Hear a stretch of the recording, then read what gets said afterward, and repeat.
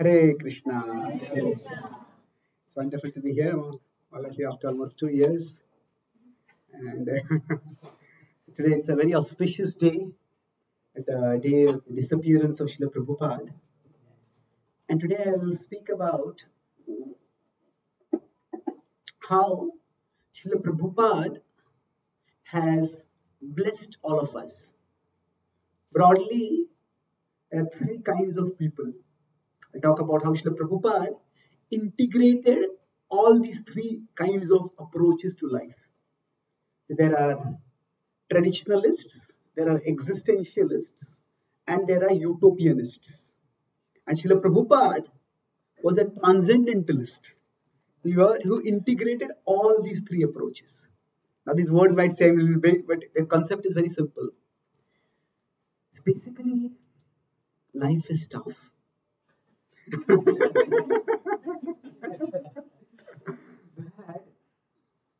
So many problems come upon us from expected ways and even more from unexpected ways. And everybody tries to find how to deal with these problems. So the traditionalist holds that the past has all the answers. If we just look in the tradition, people in the past were much wiser than us. And if we just turn to them, they can give answers to all our problems. The existentialists hold that the present is the key. See, the past is already gone, don't worry about it. The future, we don't know when it will come, how it will come, whether it will come. Just live in the present. That is the existentialist. And the utopianist is, they have the idea that the future will be bright and wonderful. And work to create that wonderful future. So some people live for the past, some live for the present, and some live for the future. So these are traditionalists, existentialists, and utopianists. Utopia is like an imagination. Utopia is like a future fantasy that life will be so wonderful in the future. Now, the Prabhupada, he also came to guide us about how to deal with life's challenges. He was a transcendentalist. Now, the answers don't lie in the past, nor in the present, nor in the future. The answers lie in transcendence, in a reality beyond the material. And when we approach that reality, and then we can draw the best from the past, the present, as well as the future. Traditionalists, let's look at these and we'll see what is good about traditionalism and what is bad. And like that for all the three approaches. And we'll look at how Srila Prabhupada adopted the good while keeping aside the bad. So some people say that traditionalism, in the past things were so good. And in the past people were more moral, people were more close to each other, families were more integrated, life was so good. Now, if people say traditional is very good. Now, it is true in some ways, things in the past were good. But this world is always a tough place. And the things are always wrong. In the past, there are so many discomforts at the physical level.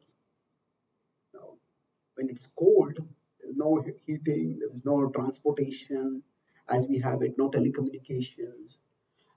Nowadays, for most young people, they think the past is terrible because there's no entertainment, no TV, no anything. How could people live? Life would be so boring. Actually, it is, we have so much entertainment and still we are bored. So, in the past, people knew how to get joy in the simple things of life. But now we have so much razzle-dazzle, so much entertainment, and then slowly we become deadened to all that. So yes, there is a lot we can learn from the past. The virtue of simplicity, that's one thing we can learn from the past. The importance of living close to each other, close to nature, and ultimately close to God, that's important. But in the past, at the physical level, there were a lot of hardships. And not only at the physical level, there was discrimination of various kinds. Because India, caste discrimination was there. In the West, there was racial discrimination. There was exploitation. So many things were always going on. So the traditionalists, they believe that we can just turn the clock back. If only we could turn the clock back and we could go, maybe some people say the 15th century, some people say the 7th century, some people say 5,000 years behind, and then we will be happy. But first of all, we can't turn the clock back. And even if we turn the clock back, there are so many things which we who have grown up in today's world, even if we were transported to that age, we wouldn't be able to live because we have grown up with a certain way of thinking, certain way of living. So Srila Prabhupada was in that sense a realist. He drew extensively from tradition. He spoke based on scriptures which were given thousands of years ago. But Prabhupada time and time again emphasized that this is not that what he is giving is not just traditional, it is transcendental. Transcendental means Srila Prabhupada did not try in any way to actually simply replicate what was done in India in the West or anywhere else in the world. Because each culture is different. Like some people have the idea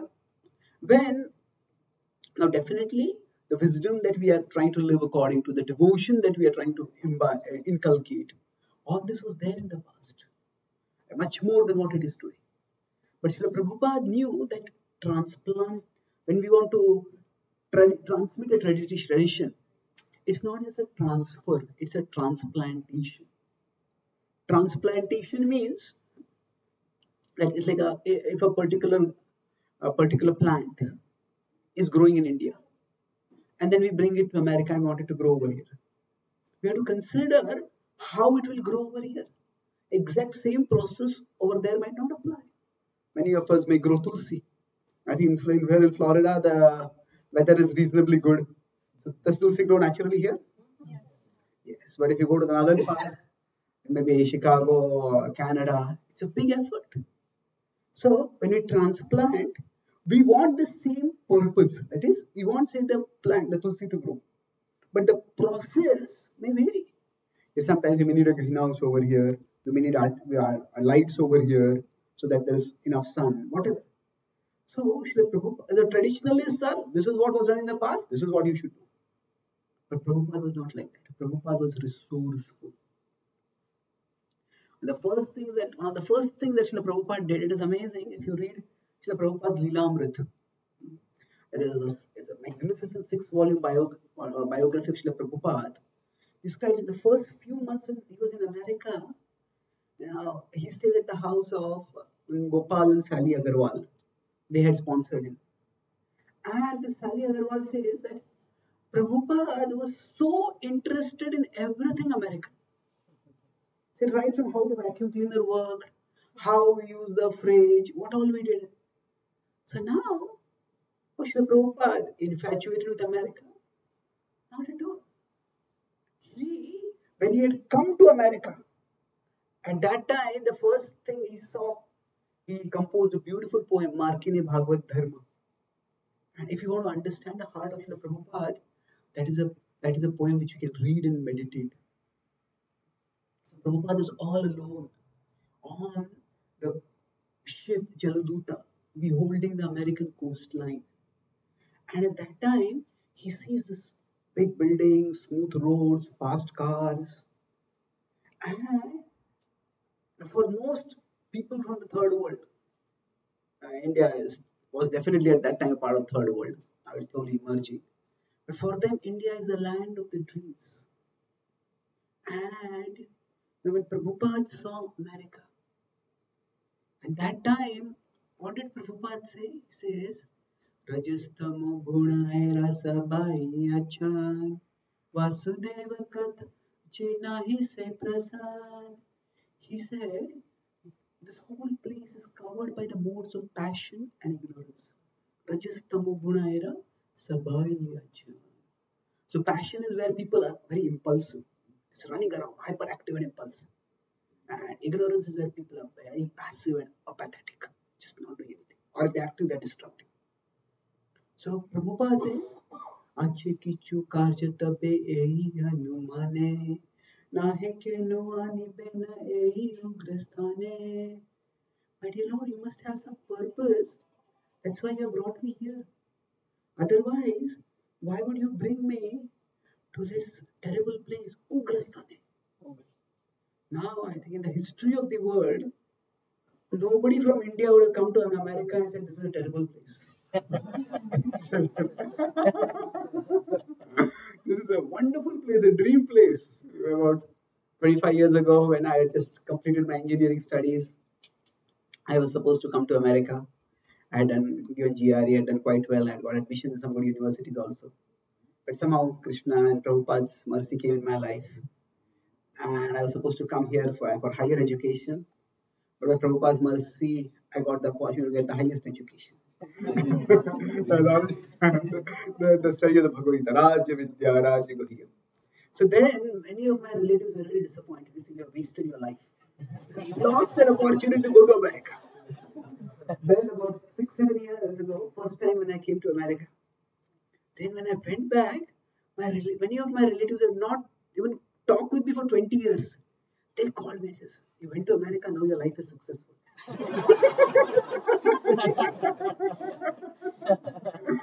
So nobody, any person who comes to the third world, they don't think of America as a Ugrasthana, a terrible place. It's a wonderful place. So Prabhupada was not infatuated by America. Definitely not. But why was Prabhupada so interested in everything American? Because Prabhupada wanted to understand how America works, how American people think, how American people live. Because he was planning to transplant. The tradition. And for that, he had to understand how people live. So Prabhupada was very interested in understanding. So one of the most important things is when we are trying to share Krishna consciousness with others, it's people need to feel understood before they become ready to understand. Like suppose you are sick and you go to a doctor. You sit in the doctor's chair and the doctor starts firing a prescription. Hey, I didn't tell you my problem. Say, no, I already know your problem. Just take this. Even if the doctor's prescription is right, we won't have the confidence that they know it. So, similarly, for people who are traditionalists, for them, if they want to share, they want to preach. The word preach has a slightly negative connotation. So, preach is like a holier than thou kind of attitude. I want to preach to you. I was in Texas a couple of years ago and I saw a slogan on a person's car, like a bumper car sticker. It says, oh God, please save me from your preachers.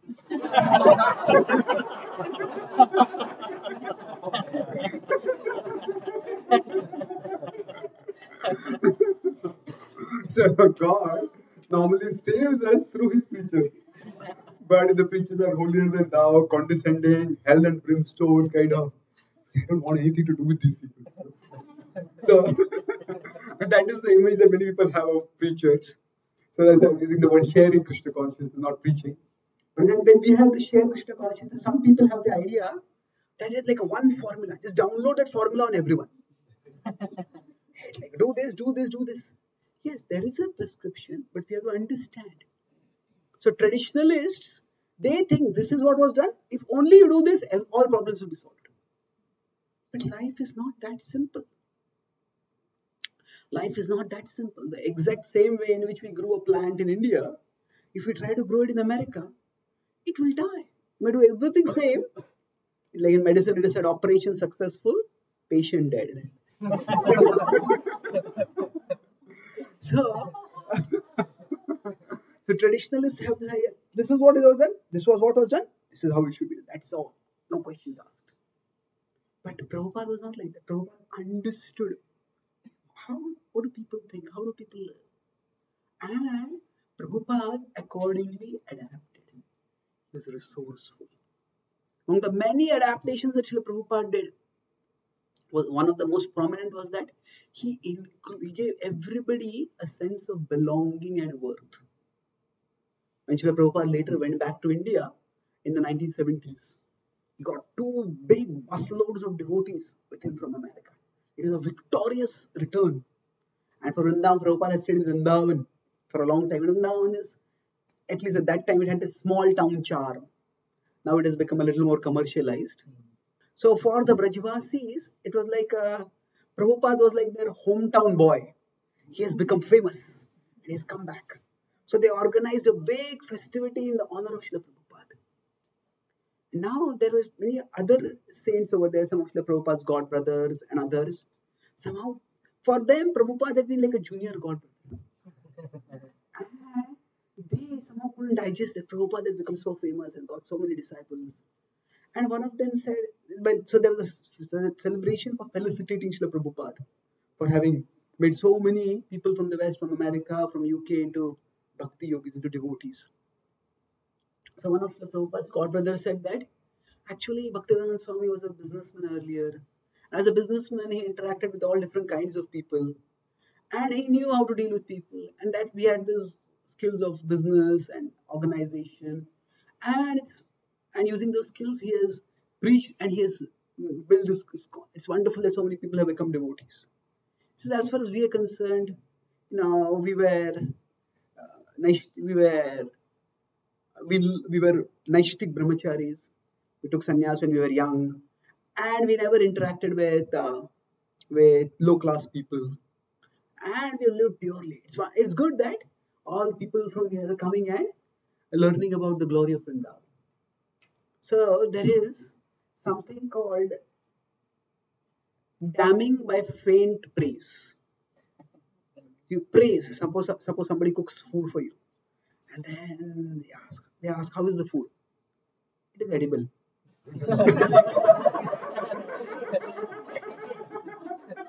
So now, edible is not itself a criticism, but it's such a faint praise that edible it comes up as a criticism. So what they were doing over here is saying Prabhupada, he was a businessman. He engaged with materialistic people who are all impure, and he was able to mix with all these impure hippies, and he made them into devotees. We are lived purely. Now, that might seem they're like a subtle put down of Srila Prabhupada. But what they misunderstood was that it's Prabhupada. It was not because of his business experience or his organizational skills. It was because of his purity. So there might be a doctor who stays in a hospital always, and whoever comes to the hospital, they try to treat and cure. There's another doctor who goes to the epidemic hit zone, and there the doctor tries to treat people. Now, all the apparatus, that is infrastructure, technology that is available for the doctor in the hospital, very little of it may be available for the doctor on site. And if the doctor on site is able to treat, that actually speaks of the glory of the doctor. So Srila Prabhupada was like that. Srila Prabhupada went to the field, and his outreach was, he made everyone feel included. From the Indian perspective, the hippies would have been considered to be very, very degraded. In fact, from the traditional Indian perspective, people who live in the West are considered degraded. But the hippies were considered degraded by even those who were living in the West.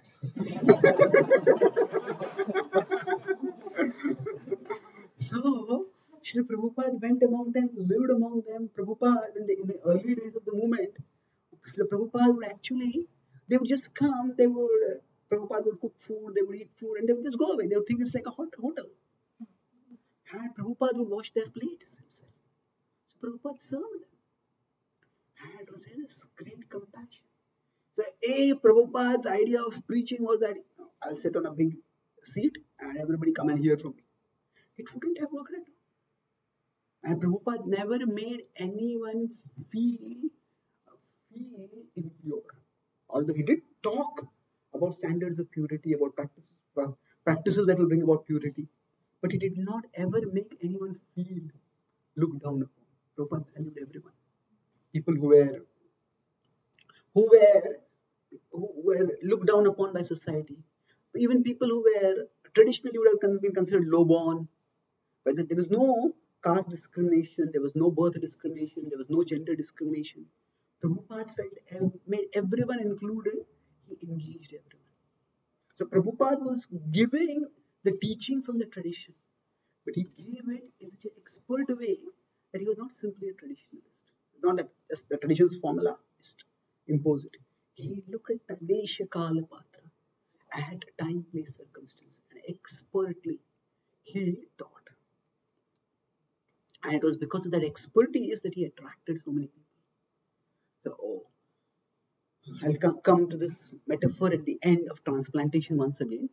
So the first is that we have to learn from the tradition, but we have to also learn from the contemporary situation about how to apply the tradition.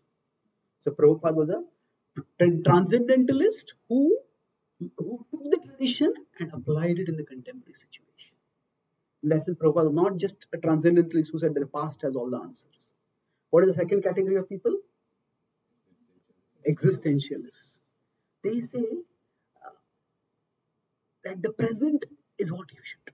Present is is all that is important. And it is quite common. Nowadays, many people say live in the present. Live in the moment. Now, yes, it's good because our mind wanders into the past and laments about the past. Our mind wanders into the future and worries about the future. So, yes, it's good to live in the present. But we don't live for the present.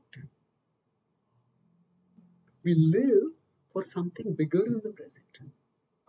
At a very simple level, if somebody is sick and is in pain, you tell them live in the present. The present is miserable. I want the present to end as quickly as possible. Isn't it? So we human beings, yes, we have to live in the present in the sense that we have to deal with the present. And we can't be absent-minded or the past, thinking about the past and the future and not be attentive to the present. But the existentialists are those who say that actually existence, whether it has any meaning or not, we don't know. So just live the best you can right now. So existentialists often avoid the big questions of life.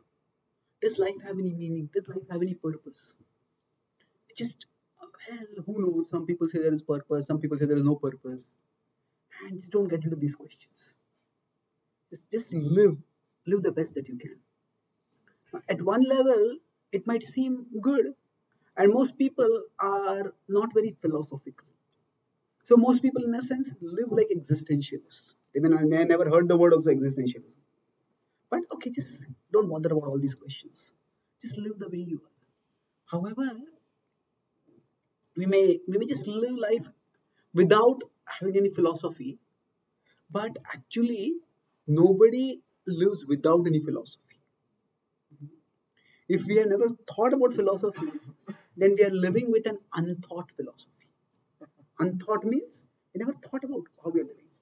So an unthought philosophy is a philosophy. Philosophy is the sophistry of fools. The sophistry is the misleading logic. So false arguments. So actually, every one of us, we all live, we don't just live for the present, we live for the future.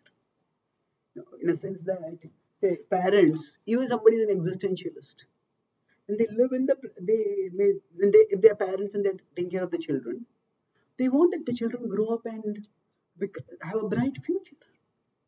Yes, they have to study in the present, work in the present, but we all live for something more than the present. So when we just avoid philosophical questions, then what happens? It's not that we live without a philosophy, we gravitate toward the default philosophy of materialism. That means what is here and now, what I see, that is what I live for. Now, materialism is the default philosophy of most people in the world. And the problem with materialism is that it makes life meaningless. How does it make life meaningless? Because within materialism, ultimately, death is going to come and going to destroy everything. And everything that we have worked for is going to be stripped away. And even before that, there are times when distress comes. And sometimes big distress comes. And then anybody who faces huge distress, they soon get the question, what am I living for? Why should I bear all this distress? Why should I, if life is ultimately meaningless, why do I go through all this trouble? What is the point of it all? And when we live only for the present, see, living in the present is good, but living for the present is not good. We have to live for something bigger than the present. So when Srila Prabhupada was in the West, that was the time when, at one level, the hippies were very into drugs and they were very, very degraded. But many of them were spiritual seekers, and they would dabble into different philosophies. So there were some prominent philosophers. There's one philosopher, Alberto Camus, he said that existence is miserable. Therefore, the only philosophical question worth asking is whether to commit suicide today or tomorrow.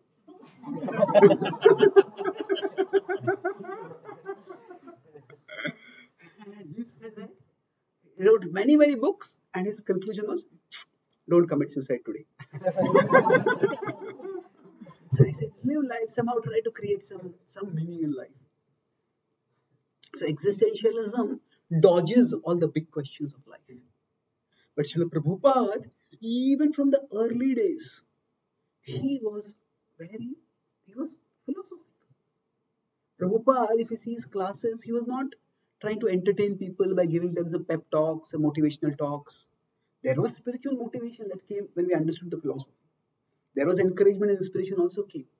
But Prabhupada did not avoid philosophy. Prabhupada was not non-philosophical in order to become popular.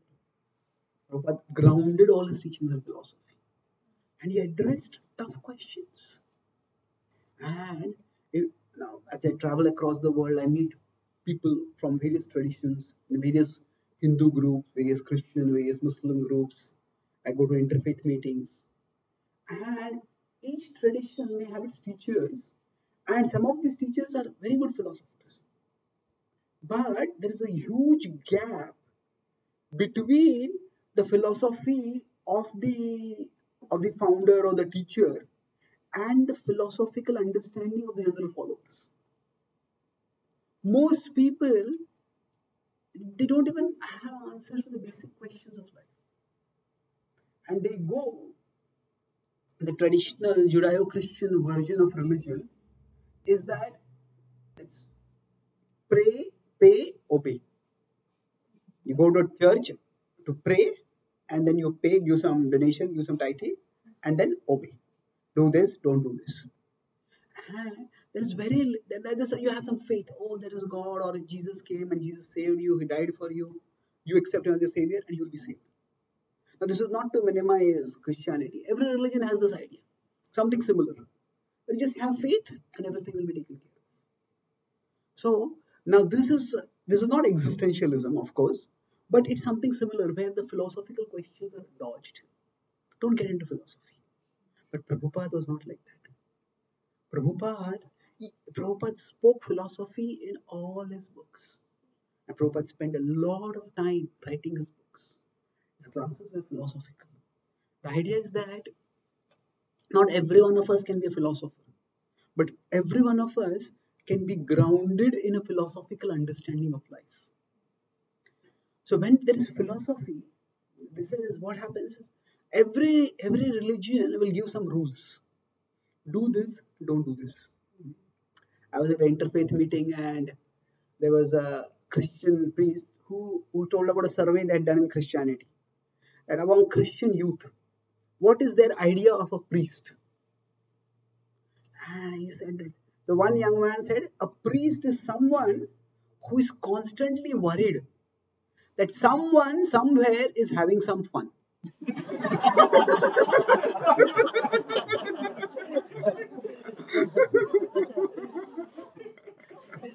So their idea is that, oh, people, don't do this, don't do this, don't do this, don't do this. Now, there are so many rules. Now, yes, there are rules, but Prabhupada explained explicitly to one of the devotees doing college outreach.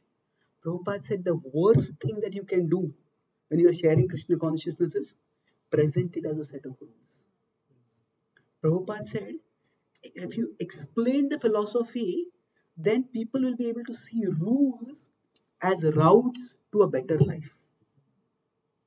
And then when they see, okay, following these rules will make my life better, then the rules don't become like a external imposition, they become an inner decision. They become an inner decision. We consciously choose. So Prabhupada explained that there is material consciousness, there is spiritual consciousness. There is material pleasure, there is spiritual pleasure. Material pleasure is temporary, spiritual pleasure lasts much more, it is fulfilling. And if we can raise our consciousness to the spiritual level, we can experience so much more joy. So Prabhupada, he gave philosophy in a way that it could act as a map for our life journey. So the philosophy shows us these rules. Okay, do this and don't do this. Why? If you do these things, then that will keep your consciousness stuck at the material level. And then you are deprived of spiritual happiness. If you do these things, your consciousness rises to the spiritual level. And then you can access more and more happiness. So Prabhupada addressed philosophy. And even in his morning walks, Prabhupada would play the devil's advocate.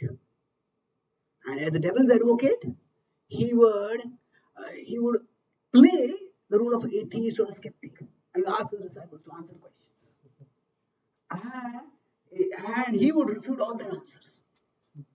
And what did Prabhupada do? By this, Prabhupada trained. And Prabhupada, even when he was teaching philosophy, it was not like a stereotype. Once a devotee asked, once Prabhupada in a morning walk asked the devotees, he said, why do you accept Krishna as God? And different devotees give different answers. He has 6 opulences, he is all attractive, this, that. Prabhupada said, that's just your belief. And then the Prabhupada rejected all the answers.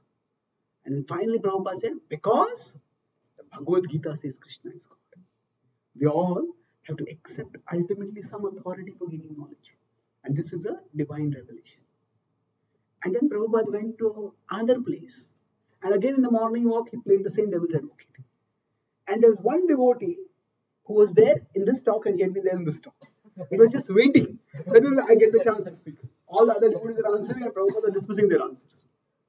And then finally, Prabhupada, because the Bhagavad-Gītā says, and Prabhupada said, why should I accept your Bhagavad-Gītā? And he was flummoxed, he didn't know what to say. And then, finally Prabhupada said that, when we chant Hare Krishna, we experience the ecstasy. That's why we accept Krishna as God. Now, which is the answer? Is it because it is the Bhagavad-Gītā or because of the experience? It depends on context. Now, in some contexts, we stress the authoritativeness, the authority of the sources of knowledge from which we are drawing. In some cases, we focus on the experience that the process can give. It depends on whom we are talking with. So Prabhupada was resourceful in presenting philosophy. That's why you study Srila Prabhupada and sometimes he asks the same question, he will not answer the same question in the same way. Because he's looking at the person. And for him, just answering the question is not important. Addressing the questioner's need is important. So that was Prabhupada. He was a transcendentalist who equipped people to face life not by dodging life's big questions, but by giving philosophy in an accessible, understandable way. So that was Prabhupada. And then what is the third category? Utopianist. Utopianist is saying, oh, the future will be so wonderful. Now we all need some hope that the future will be brighter than the present. That's what inspires us to work, to strive.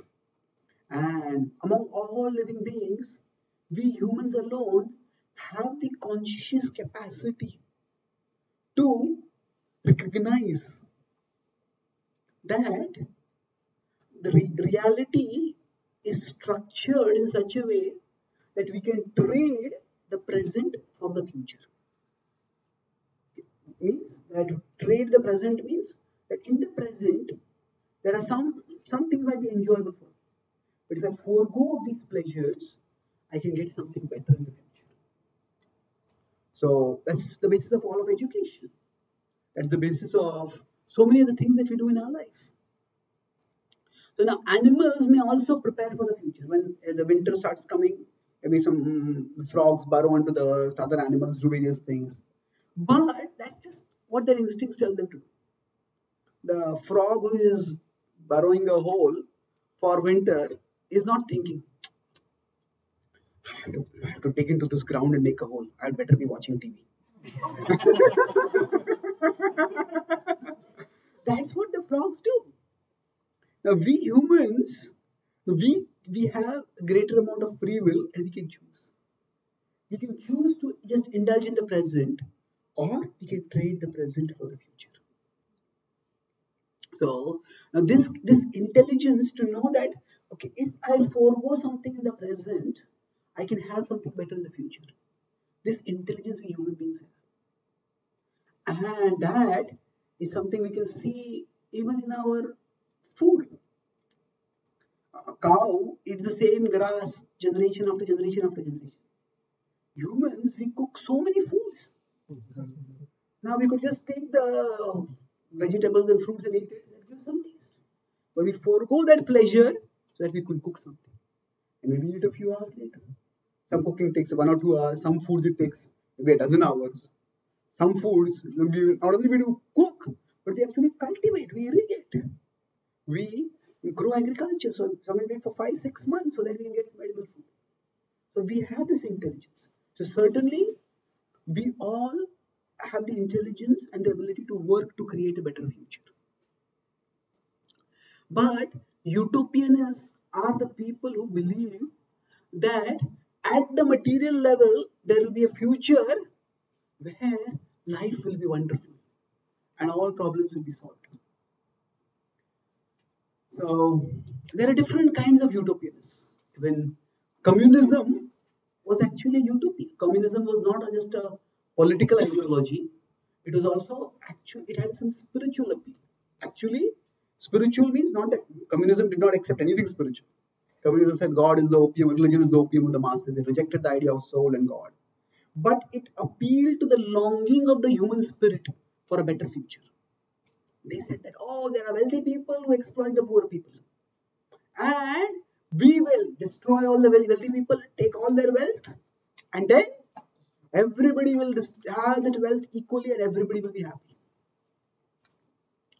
Now, what happened eventually was that, as one social commentator said, that in communism, everyone is equal, but some people are more equal than others. That means what happened? Now, who is going to redistribute wealth like this? Who is going to take wealth? There has to be a class of administrators. And those administrators eventually became poor. So there were the rulers and the ruled. That dichotomy eventually got created. And it's a disastrous ideology. Communism promised a bright future. Now, most of us, we know about the horrors of, say, the First World War, Second World War. Millions of people were killed. But actually in Russia and China, in USSR and China, 100 million people were killed by the governments. It's double the amount of people who were killed in the First World War and Second World War combined. And communism was driven primarily by atheistic utopia. That we remove God from the world, and essentially what happens? The state will become God. And the state will decide, you should have this much wealth, you should have this kind of house, you should have this. But the state became not a god, eventually it turned out to be the devil. Because at least it was one country fighting against another in the First World War, Second World War. But in communism, it is the government itself killing people. Anybody who was suspected was killed. So, when there is this utopia at the material level, we will make some material changes and life will become wonderful. That utopia soon changes into a dystopia. Utopia is how wonderful the future is. Dystopia is how dreadful the future is. Nowadays, communism has lost much of its sheen, although socialism is still very much appealing. There's the idea of the welfare state. But the problem with the idea of welfare state is that people soon run out of others' money to spend. You take money from others, how much money do you have eventually? So life is tough, and no amount of social engineering can actually change the nature of reality. Life is tough, and it's going to be tough. Now today there is some hope for social engineering, but now today's utopia is technology. Technology will solve all problems. I was just a month or so ago in the Bay Area.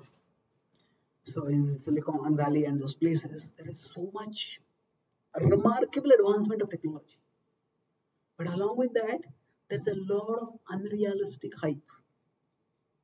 There is this idea that Stephen Hawking was a very prominent scientist, and one of his last talks, he said that that the way humanity has become violent, we are killing each other, we are destroying each other, we are destroying our environment.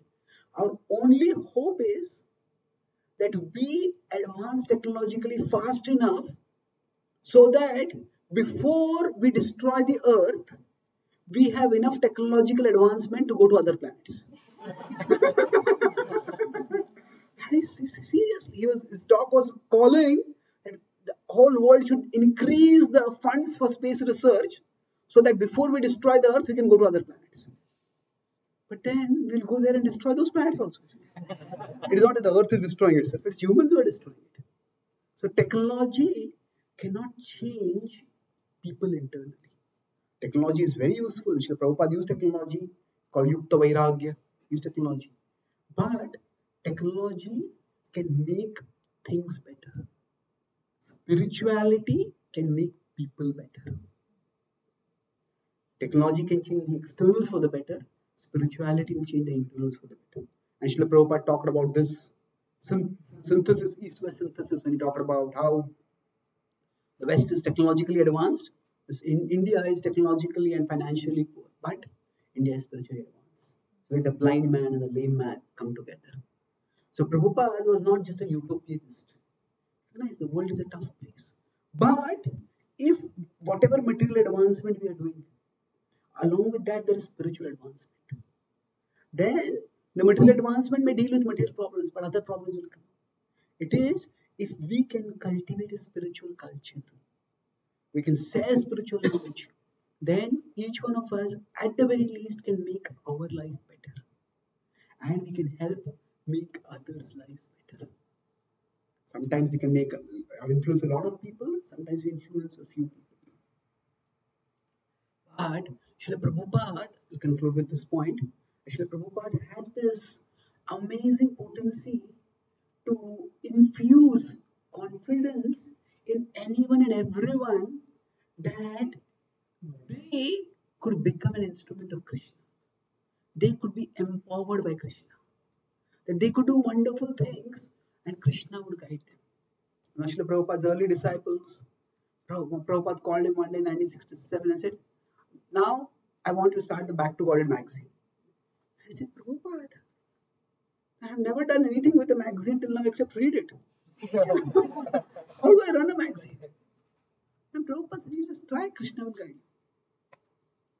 And Prabhupada had such a personal connect with Krishna that when Prabhupada would say that, devotees would feel like this Krishna is really here and Krishna will guide us.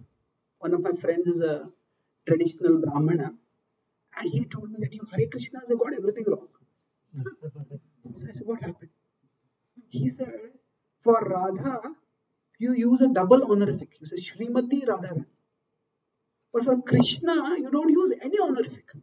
No Shri Krishna, no Bhagwan Krishna, just Krishna. Now, isn't that right? Why do you respect Radha so much and you don't respect Krishna at all? And it is not that we don't respect Krishna. Prabhupada coined a whole word, a whole phrase to describe Krishna. What is that? The Supreme Personality of Godhead. That is the translation of Bhagavan. But Prabhupada, while he emphasized the position of Krishna, Prabhupada also wanted each one of us to feel that we have a personal relationship with Krishna. When Prabhupada would talk about Krishna, And Krishna was not just some remote, abstract divinity. Prabhupada, Krishna was a living, loving person. And in the association of Prabhupada, his disciples would also feel like that. And thus, they felt empowered. They felt empowered that yes, if we try to do this, Krishna will empower us, Krishna will guide us. And that's how the Krishna consciousness movement spread. Some people ask, do you believe in miracles? And some people say sciences. If you're scientific, you can't believe in miracles. Actually, miracles are not against science, miracles are above science. Why? Because we accept the laws of nature, but we accept that God is above the laws of nature. So God can suspend the laws of nature. How can Krishna lift a mountain when he lifted the Govardhan hill? Somebody asked, how did Krishna find a center of gravity of Govardhan to put his finger over there and balance? Well, Krishna doesn't have to find a center of gravity because he is the source of gravity. So, we do accept that there are laws of nature and we accept that God exists above the laws of nature. So, we accept miracles. But actually, we don't just accept miracles. In Krishna consciousness, we don't just believe in miracles, we depend on miracles. We see how Srila Prabhupada came to America all alone. Unless he had that faith, at the age of 70, all alone, without any money, without any contacts, without any institutional support, he came because he had that faith. Krishna would do some miracle. And that presence of Krishna, each one of us, we can experience if we practice bhakti and seek Srila Prabhupada's blessings. Krishna is present in the hearts of each one of us. And Krishna loves every one of us. Krishna's love for us is not based on how good we are. Krishna's love for us is based on how good he is.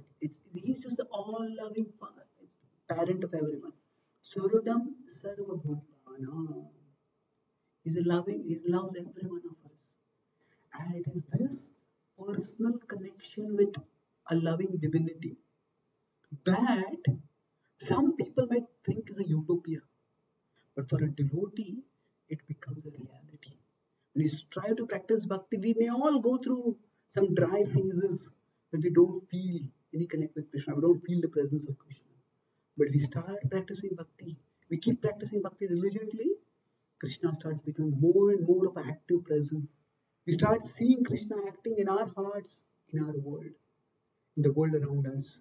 And thus, a devotee becomes empowered. Srila Prabhupada was empowered by Krishna not just to do wonderful things himself. Srila Prabhupada was empowered to empower others to do wonderful things. Srila Prabhupada was asked once, several times actually, twice he was asked, that who will be your successor? Traditionally, if there's one guru, he appoints successor. And Prabhupada gave different answers at different times. One time he said, whoever wants to be. What do you mean, whoever wants to be? Prabhupada wanted all of whoever that they fight and they capture, not like that. Prabhupada said that what the spiritual master gives to his disciple is something very significant. Prabhupada once said that I inherited the legacy of my spiritual master. Now, if you see, the Gaudiya Math was at one time a flourishing institute. There were 64 temples in India, 3 centers outside India, one in Burma, one in Germany, one in UK. But when Prabhupada started outreach, he had nothing. He did not get anything from the Gaudiya Math. Then what did Prabhupada actually get from his spiritual master as a legacy? So that was the desire to serve Krishna, the desire to share Krishna. And that is the legacy of the spiritual master to disciple. That is the legacy of Krishna through the bhakti tradition to all bhakti practitioners. Prabhupada internalized that desire to serve and share Krishna. And through that desire, wonderful fruits came. Through that desire, over 70 books came. Through that desire, 108 temples all over the world came. Through that desire, thousands and thousands of souls were attracted toward Krishna to dedicate their lives to Krishna. and to experience divine enrichment through the process of bhakti in their own lives, in this life, and beyond this life. So Srila Prabhupada's, that legacy is available for each one of us. We don't have to be affiliated with an institution in the sense of having a position in an institution. Prabhupada's legacy is available for everyone. If we can internalize this desire to serve and share Krishna, then we all can be empowered. Now, how much? That Krishna knows. We all can, if we try to serve Krishna a little bit more, we speak about Krishna to a few friends, maybe conduct ourselves in a way more gently, more sensitively, more spiritually, and people become attracted. We all can do good to the world. We all can be empowered by Krishna to do good in our own hearts and to do good in the world. And how much good can we do? If we become an instrument for Krishna and Srila Prabhupada, there is no limit to how much we can empower. How much good we can do if we pull our act together and we try to serve Krishna. Discovering how much good we can do, that is our life's biggest adventure. People want adventures and they go skiing on top of skiing, or they go hiking, or they do extreme sports. Yeah, all those are adventure, but that's separate from your life. Life itself can become an adventure if we try to become an instrument for Krishna. And Krishna can do extraordinary good in the world and in our hearts. And that is the lasting legacy that Srila Prabhupada has enriched each one of us with. So I'll summarize what I spoke today. I spoke on this theme of how Srila Prabhupada has, what is under appreciating Srila Prabhupada's mercy. Talked about 3 different categories of people. Who were they? Traditionalists, existentialists, and utopianists. So traditional life is tough, and we all need resources to deal with life's toughness. The traditionalists think that the past has all the answers. Now Prabhupada taught the tradition, but Prabhupada was not just a traditionalist; he was a transcendentalist. So traditionalists they just have the literal answers from the past is applied. It's like use the same formula which helped a plant grow in India to grow in America. May not work. So Prabhupada did not just bring in traditional ideas of purity and impurity and make people feel impure. Prabhupada accepted it. Prabhupada learned in America. Prabhupada was not infatuated with America, but he wanted to understand America so that he could share in America the Krishna consciousness. And he was resourceful in making everyone feel valued and cared for. And then he gave them the bhakti prescription by which he attracted them to Krishna. Existentialists are those who just live in the present and don't think about any big questions of life. Now, we can't live in the present, especially when the present is just miserable, as when you are sick. We have to live for something bigger than the present. So there are there may be many spiritual teachers, and many of them may have their philosophies. But often there's a gap between the philosophical level big gap in the philosophical level of their followers and their own philosophies. Because they, in order to be popular, they often just speak some entertainment and don't teach philosophy so much. Prabhupada was always philosophical, and still he reached a large number of people. And the philosophy that Prabhupada gave was not abstract. It was philosophy to help people see how to navigate their life journey. So rules in Prabhupada gave them, they did not seem like depriving or restrictive, because he showed that rules are routes to a better life. And in this way, when we have philosophical understanding, then we voluntarily practice the things. Then we say no to the things which keep us in material consciousness, and we say yes to the things that raise us to spiritual consciousness. And then Prabhupada was not just a utopianist. So we all want that the future be brighter than the present, and we work for that. That's the base. That's the difference between human life and animal life. One significant difference. But those who think that the future, the material level will be wonderful, they are in illusion. Communism tried that, and it actually created a horrendous dystopia. And technology is trying that, but technology is actually leading to people becoming more fragmented, alienated, lonely, and we're destroying the planet with all the advanced technology. So Prabhupada said that Prabhupada explained how we could have technology and spirituality come together. The East-West synthesis. Technology can make things better, spirituality can make people better.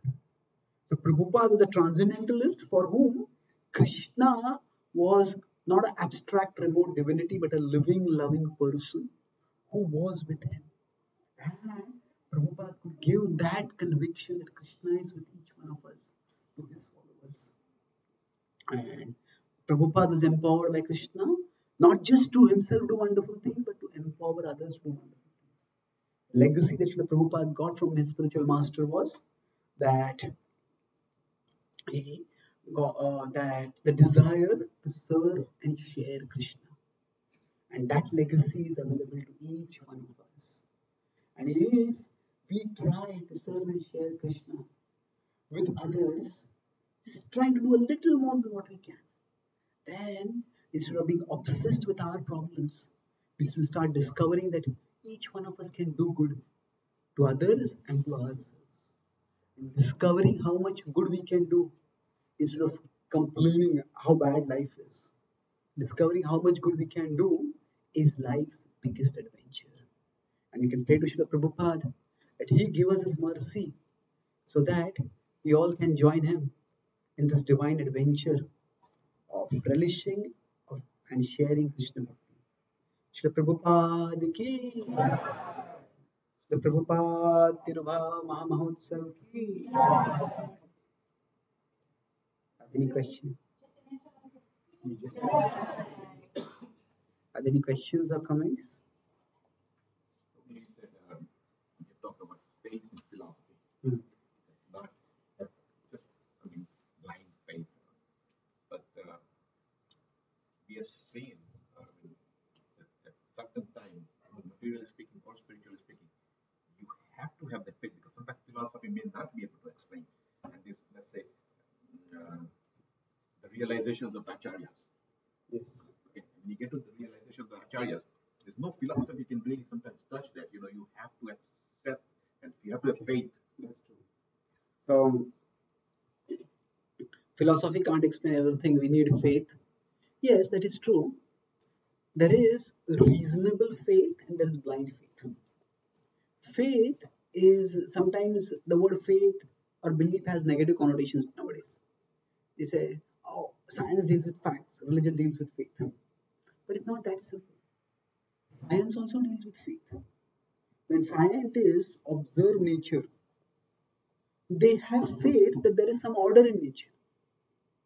When Newton saw that fruit falling, the apple had gone to Cambridge University to speak on science and spirituality. So we passed by that same tree. So that tree is like a pilgrimage place for scientists. So now, when Newton saw that fruit falling, he asked that question, what made this fruit fall? When he asked that question, that means he had faith that fruits don't just fall out randomly. There is some order. So even science requires faith. When some observations don't make sense, scientists don't think, oh, reality doesn't make sense. And there is some other theory, some other law, some other principle which will help us to make sense. So scientific advancement is based on the faith that nature operates in an orderly way. So every area of knowledge requires faith. But the idea is the faith is incremental. That means with respect to, as you said, the realizations of the acharyas about, say, the kind of ecstasy that we experience when we love Krishna. Yes, that's a matter of faith. But where we are, we have enough intellectual resources to make sense of the condition we are in and where we can take steps forward. So you could say that reason and faith are two different things. So reason is like a flashlight, which shows us one step ahead. Faith is the acceptance that even if I can't see the road ahead, this road will take me to a good place. So we can't see the full road ahead of us. Definitely we need faith for that. But if I can't see even one step ahead and I'm told to move in a particular direction, then that will be blind faith. Okay? Thank you. Yes. Yes, please. What small things that would be included in day-to-day life to experience Krishna?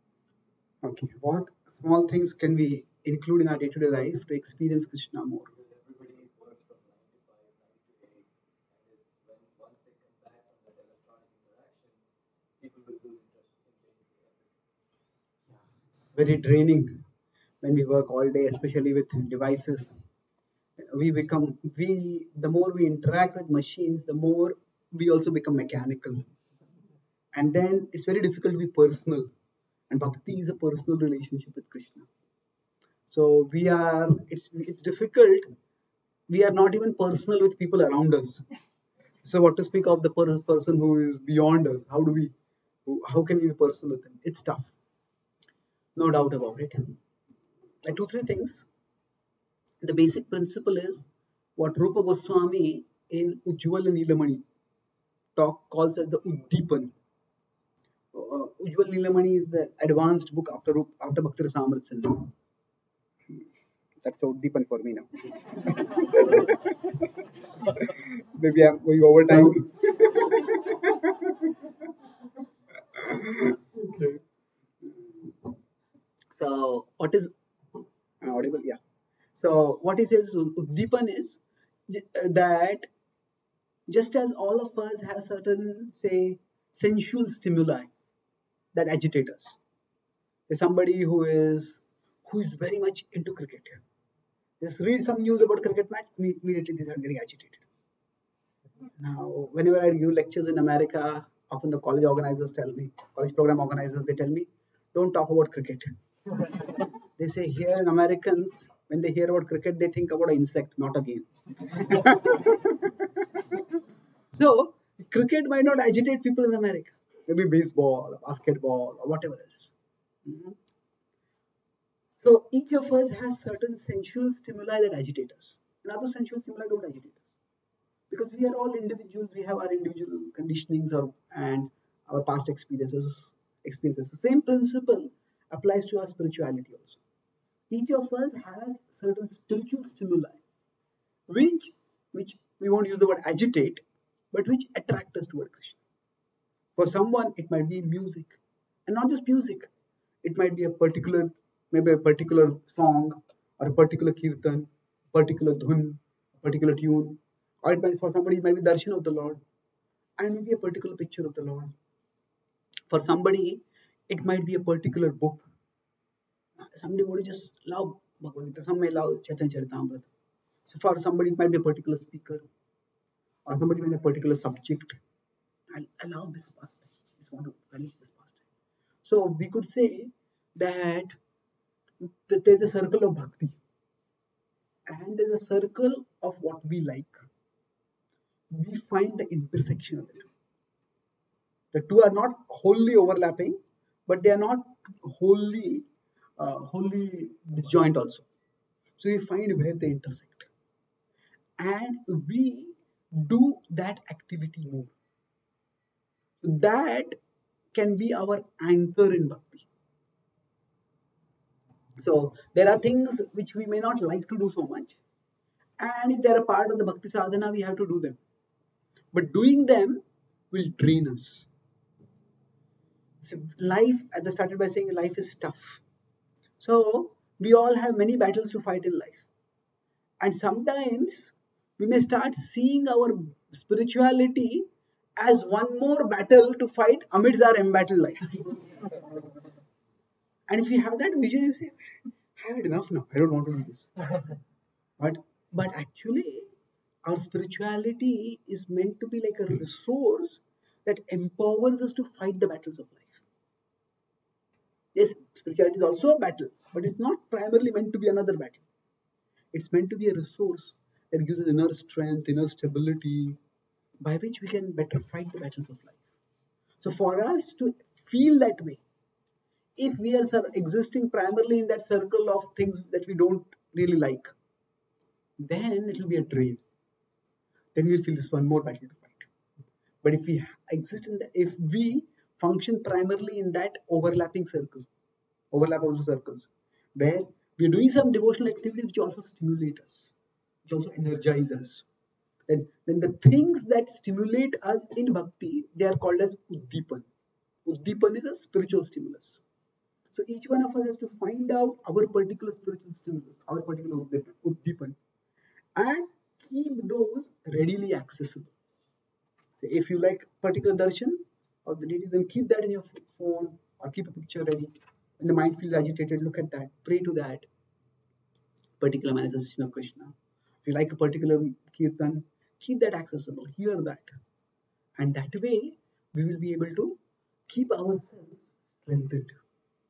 Does that answer your question? Yes, sir. Thank you. Any other questions? Okay. So another question which yeah. You Last mentioned question. that living in the present is good, but living for the present is not good. So can you please elaborate on Okay. So living in the present is good, but living for the present is not good. What it means is that see, the present is the only resource we have to do anything worthwhile. We can't do anything in the past. The past is already gone. We can't do anything in the future. The future has not yet come. So in that sense, the only resource we have for doing anything is the present. That in that sense, we need to live in the present. But what do we do in the present? In the present, we do things which contribute to something bigger. So, if there is some people, the other philosophical or non-philosophical way of living at it is live for the moment. Whatever is enjoyable now, just do that. And actually, if we simply start doing whatever we like, no, I talked earlier about doing what we like, but not just doing what we like, which is also good for us. But if we start doing whatever we like, whatever feels good in the moment, I start doing that. The result of that is, if we keep doing whatever we like, we end up disliking ourselves. If I just keep eating whatever feels good to me, then eventually I'll become sick, I'll become obese, and I'll start disliking myself. Like somebody just spends time, okay, this whatever feel like, I look at the social media, look at that video, look at that site, look at this. It just keeps hours and hours, and after that, what happens? For people who just live without any principles, who live only for pleasure, to the world they might appear to be enjoying a lot, but actually they have a lot of self-loathing. I'm not doing anything worthwhile with my life. People who just live for the moment all the time, they soon start losing self-respect. They start losing self-esteem because I'm not doing anything worthwhile in my life. Just chasing one pleasure, another pleasure, another pleasure. So we need to live for something bigger than just the pleasure of the moment. And then we create a better future for ourselves. So what is the live for, don't live for the present? So a devotee ultimately lives for Krishna. A student if the student wants to live for the moment, they would just enjoy in the campus. There's so many things to enjoy. But if they're not living, they're living for a career. Then they're living for something bigger. Then they can build a career. So a devotee lives for Krishna. That means I live in the present, but in the present, how best can I serve Krishna? So a devotee's purpose is to please Krishna, to connect with Krishna, and to go closer to Krishna. And the present is our tool for that. So Prabhupada was very grounded in the sense that whatever resources Prabhupada had, Prabhupada was using that. Prabhupada was not hankering, if I had more followers, if I had more wealth, I could do so much more. Yes, Prabhupada always, if he got more, he used that. But Prabhupada was constantly, diligently serving Krishna with what he had. So that means we use the present to serve Krishna. That's how we live in the present, but not for the present. Okay. So thank you very much. Srila Prabhupada ki. Gaur Bhakta Vrinda ki Gaur Preman. Okay, now we'll be